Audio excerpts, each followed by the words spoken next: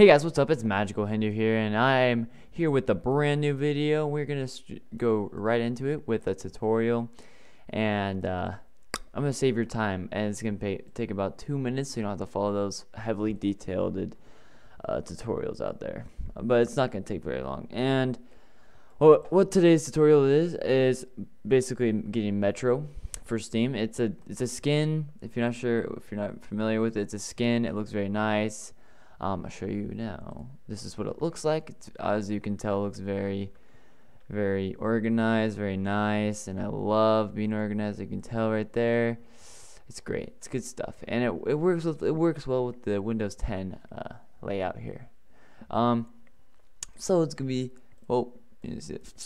okay. So it's gonna be very simple to follow. So all you want to do is open up your internet browser, go to Metro for Steam. It's just oneword.com.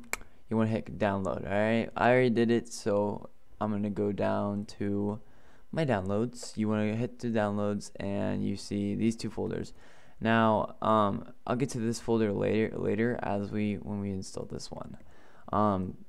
So since you have this one open, you want to go to basically find your Steam directory. So if we go to this PC, go to OS, go to Program Files, and go to Steam, and then you want to scroll down until you see Skins. I'll do that again for the slow people out there. So you want to go to Program Files, and then you want to go to Steam, and then you want to go to Skins. You won't see these two folders. You might see this one though, the skins.readme. You can read it if you want. I did not, but basically all you have to do now is minimize this maybe, or put it up to against each other, and grab this one, and then all you have to do is open this baby up and throw it in. Once you do that, it'll show up there, and we're gonna put this bad boy in. So let's minimize these both, and let's go back to our browser. Type it. This is the link that you need. I'll put this link in the description, of course. It'll download automatically. I already have it downloaded, so it's gonna be there. It's gonna download automatically. Not gonna take long at all. We're gonna open that bad boy up by going to the downloads folder and hitting bin. Once you hit bin, you do the exact same things you did for the Metro for Steam.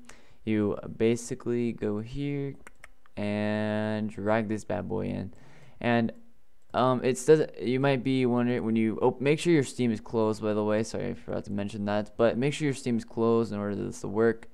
You open up your Steam again, and you'll go to settings, and once you get to settings, you'll go to your interface, and you'll go to Steam. You'll have this default skin, and you'll have the Metro for Steam if you don't have any additional skins, but you'll have the default skin and the Metro, and all you do is select it. It'll ask you to restart, and you'll say yes, and boom, baby, you got the Metro. So I thank you for watching this very short video, and I hope you like, subscribe, and comment. Give me your feedback, boys. I'm ready.